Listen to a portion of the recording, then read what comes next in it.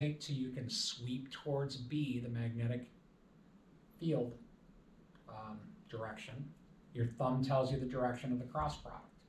So the magnetic force on this particle would be directly into the board at the instant shown, or in other words, the minus K direction.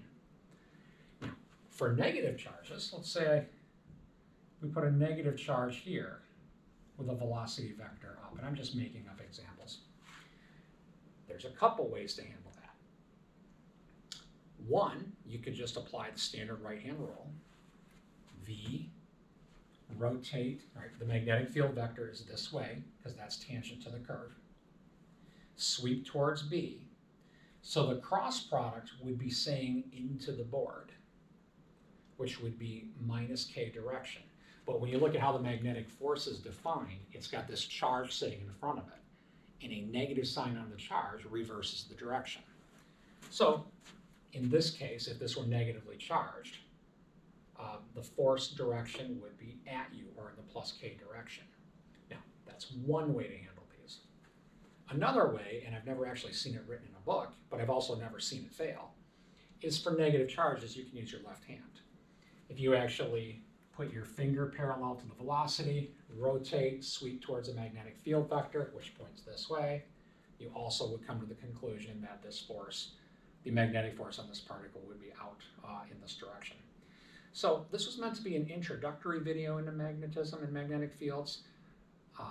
We're almost done with it, but there's one more very important point we need to make. If you'll humor me and give me a little time to erase.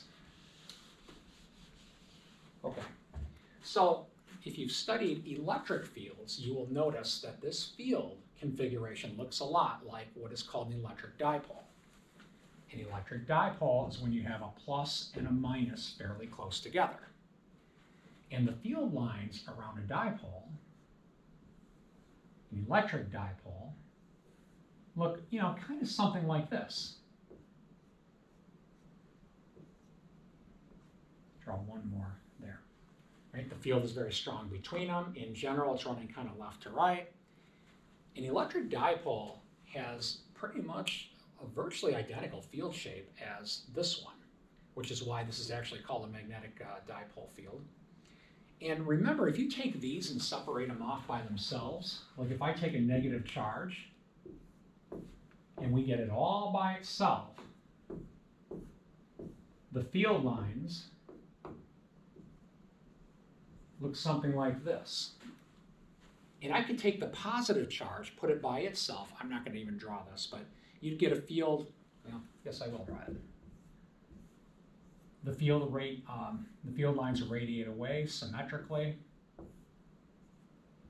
Again, it might not look symmetric in the picture because I'm doing this kind of quick. But the point is that here you can take a dipole apart into two separate entities here, and they have their own magnetic field pattern, or I'm sorry, electric field pattern around them, if you will. These are called electric monopoles. Magnets don't work like that. If you take a magnet and you break it apart, and you separate the parts, what you end up with is a pair of smaller magnets with field configurations that kind of look like this.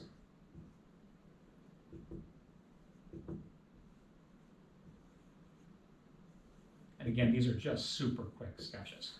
So a really important point here is that with a pair of charges, which is called an electric dipole, you can separate them off and get a field of vectors for each one of these individually that look like, that have radial symmetry like this.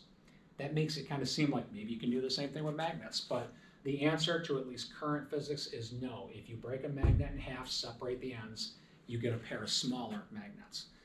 And the field lines around it are still dipole-shaped fields. So that's my kind of introduction to magnetic fields. I hope that anyone watching this has found it useful, and have a great day.